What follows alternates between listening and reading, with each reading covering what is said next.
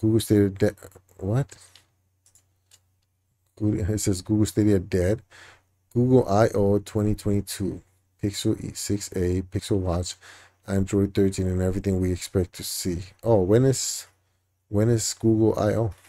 Let's look for the Stadia stuff. Bam. Google Stadia dead. For you, it is. For you, it is. What does that mean? So that article popped up just because this was on there.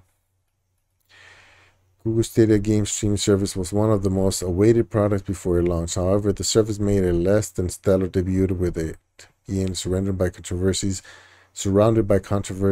and lackluster features. Users claimed that the service was not up to the mark and felt extremely limited when compared with NVIDIA GeForce Now and Xbox. Really?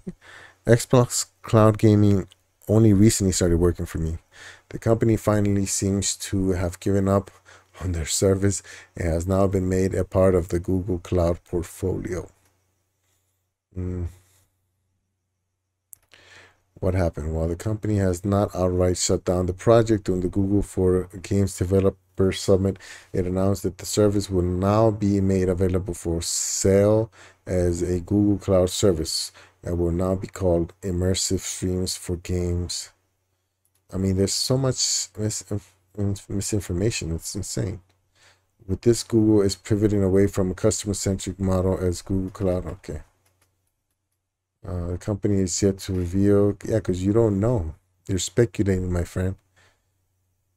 Google giving up too soon. Google gave up too soon on its game streaming service. What could be? Okay. That's kind of annoying.